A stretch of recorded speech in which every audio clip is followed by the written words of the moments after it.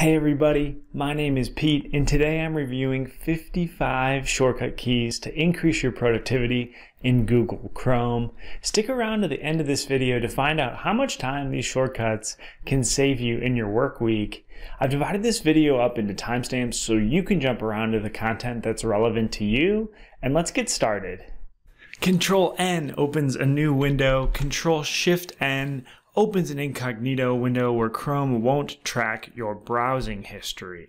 Control T opens a new tab, and I've hidden the most frequently visited sites that can appear when you open a new tab. You can do so as well by hitting the pencil icon in the lower right hand corner. To jump to the next open tab, press Control Tab, and jump to the previous tab, press Control Shift Tab. Now to jump to a specific tab, you can use Control plus any number from 1 to 8. So if I want to go to the 5th tab, I press Control 5. Control 9 jumps you to the rightmost tab in your browser. To close your current tab, press Control W. And to reopen that tab, press Control Shift T. Control Shift W closes the current window. Alt spacebar does some pretty cool things, so press the Alt spacebar and you can click on the underlined letter that corresponds with the command that you want to initiate. So for example, if I press N, that's going to minimize that current window. Similarly, if I press Alt spacebar and X, that's going to maximize the current window. To quit Google Chrome entirely, press Alt F and X. And as Google Chrome restarts, this is a good opportunity to tell you that you can specify which tabs you want to open upon startup in the settings menu. Control P lets you print the current page that you're on, and I like to choose a destination of PDF, and that lets you save the website that you're on as a PDF wherever you want to save it. Control R reloads the current page, and Control Shift R does a force reload, which ignores your cached content. The home button takes you to the top of the page.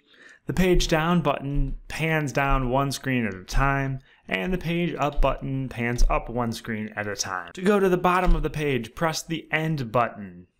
Now, if you find yourself in a form or something like this, the tab button lets you browse the clickable items moving forward, and the shift tab key lets you browse those clickable items moving backward. Control left arrow lets you move your cursor to the beginning of the previous word in a text field, and control right arrow moves your cursor to the next word. And to delete the previous word, just press Control backspace. Control D lets you save your current web page as a bookmark. F11 toggles you between full screen mode on or off. Control plus makes everything bigger on the website, and Control minus makes everything smaller. To return everything to the default size, press Control 0. Jumping over to YouTube, press the backspace to jump to the search bar, and that works on a lot of different websites, especially Google websites. Alt left arrow opens the previous page from your browsing history. It's the equivalent of pushing that back button in the upper left corner of your browser. And the Alt right arrow opens the next page from your browsing history. Control F opens the find bar, and to jump to the next match, press Control G, and to jump to the previous match, press Control Shift G. Alt F opens up the Chrome menu, and I want to draw your attention to the underlined letters listed here. Click on the letter that corresponds with the action that you want to take. So for example, clicking on S opens up the settings menu. Control Shift B shows or hides the bookmarks bar, so Control Shift B hides the bookmark bar, but it also shows the bookmark bar. To open up the bookmark manager, press Control Shift O, and from here you can manage all your different bookmarks. Control H opens up the history tab so you can see your browsing history. And Control Shift D opens up the clear browsing data options so that you can delete your browsing history depending on the time range that you want to select. Control J opens up the download page so you can see all the different files that you've downloaded. Shift Escape opens up the Chrome Task Manager. and you can end a process that might be taking up a big amount of memory footprint. So when I click on this and I click on end process, you'll see that frown face and the tab associated with the process that I just ended. Control-Shift-J opens up developer tools so that you can learn more about the website and the HTML that it's running. If you head on over to this URL, which I will include in the description, you'll see that you can actually create your own custom shortcuts for the extensions that you have installed. When I want to save something to Pocket, I press Control-Shift-P, and you can manage all of the shortcut keys associated with your extensions at this URL.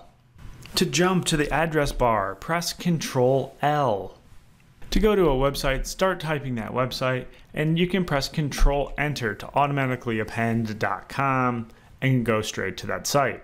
You all know that you can search terms up here in the browser bar, but to open a new tab associated with that search, just press Alt-Enter.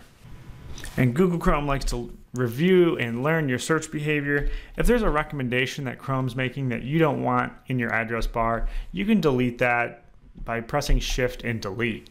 To open a link in a new background tab, press Control and click on it with your mouse. That opens that link in a background tab and keeps you on the tab that you're currently on. To open a link in a new window, press Shift and click.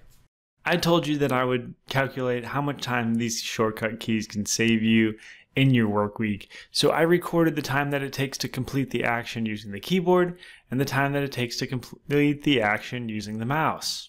These shortcut keys can save you 2.7 seconds per action. 2.7 seconds? That may not seem like very much, but that comes out to nearly 18 minutes per week, 1.3 hours per month, and 15.5 hours per year. If you want a copy of this analysis to see how I got to these conclusions, click on the link in the description. Click on the subscribe button to stay up to date on all of my videos. If you learned something in this video, click the like button. I love to see those likes come through. They make me feel so good. If there's another topic that you want me to cover, let me know in the description below, and thanks so much for tuning in.